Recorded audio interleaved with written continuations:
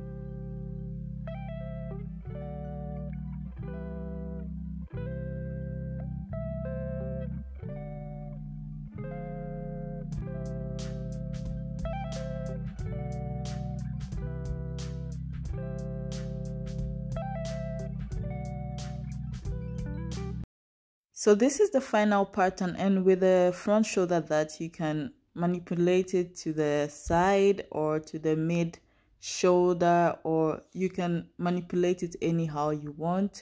And also these are my slopers. I trace my basic bodice blocks onto a cardboard after I finished drafting them, so that I can keep them for longer and use them all the time when I want to sew something.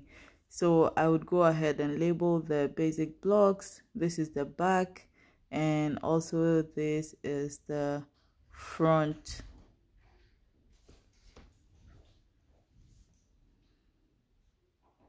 It's cut 1 instead because the center front is cut on fold, and the back would be cut 2 because of the zip extension at the back. So thank you guys for watching, and I hope this was very easy to follow. I'll see you in my next video. Bye.